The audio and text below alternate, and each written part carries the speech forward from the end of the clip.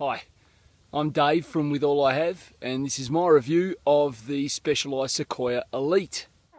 Go, Daddy, go! Go! Okay, so this guy here is the Specialized Sequoia Elite. It is a steel gravel touring bike. I'll go into some of the details about it in a moment. I thought a fairly appropriate place to review it, seeing as we are in an old quarry. There's a bunch of kangaroos off there in the background. Perfect environment to have a chat about this bike. So starting up at the front end, the bike comes spec'd with the Specialized Sawtooth 42mm tyre. If I dust it off a bit there, you can see it's got a like that sort of herringbone pattern built in there. The bike has pretty decent clearance. So those are 42mm tyres. You could go, actually I do have at home a 2.1 inch 29er tyre to fit in there, so we'll see how that goes. Comes with the little mount if you happen to want to put fenders on there. 12mm through axle. They do Specialized own Adventure Road wheels, so it's a whole new wheel set they've made.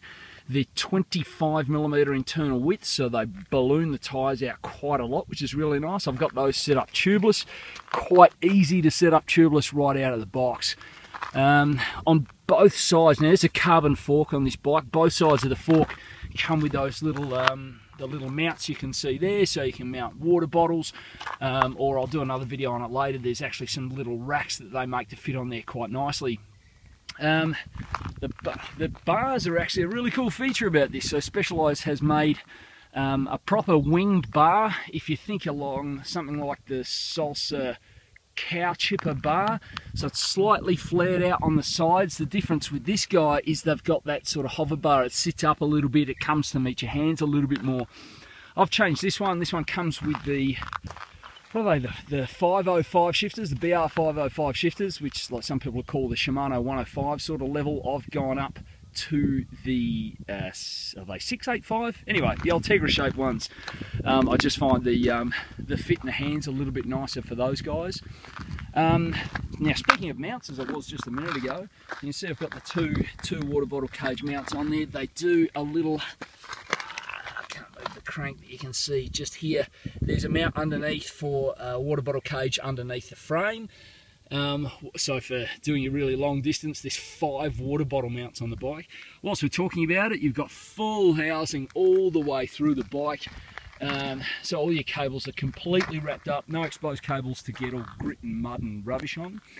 Another cool thing about this rig, they do the FSA super compact, or micro compact as some people are calling it.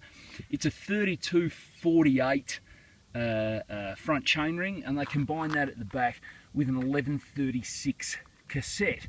Now Shimano, the derailleurs are designed to go up to 32. You can adjust the B limit screw in to be able to accommodate that, of course.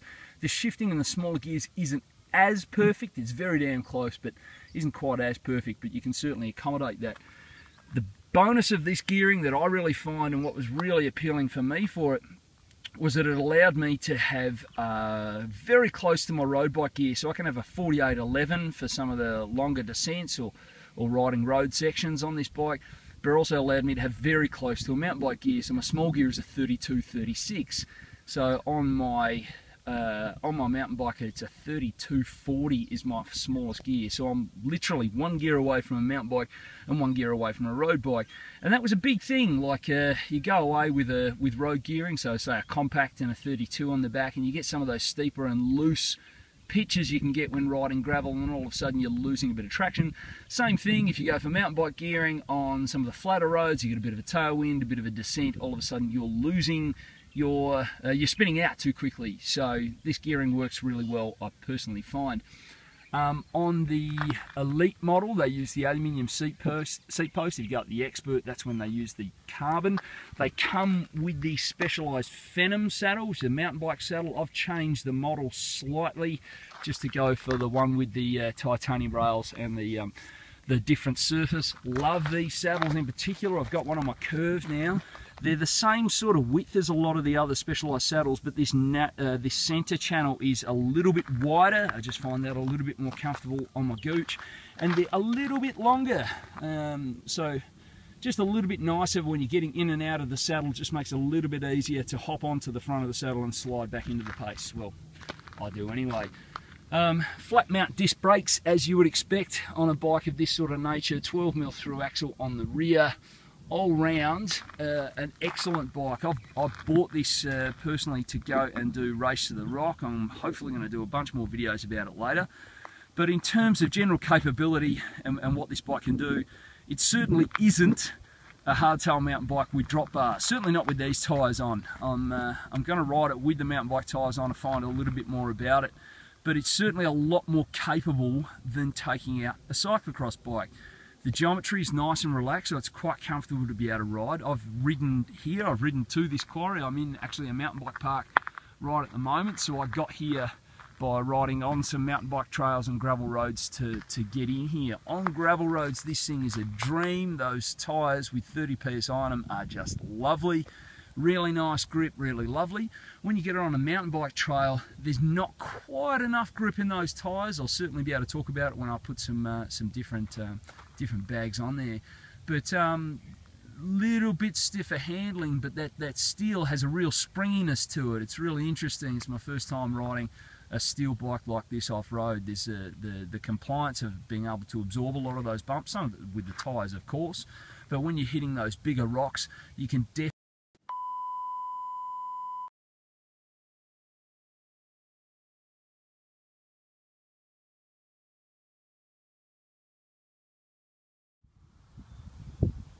So yesterday I was talking about the compliance of the steel in the frame when my phone cut out, so sorry about that.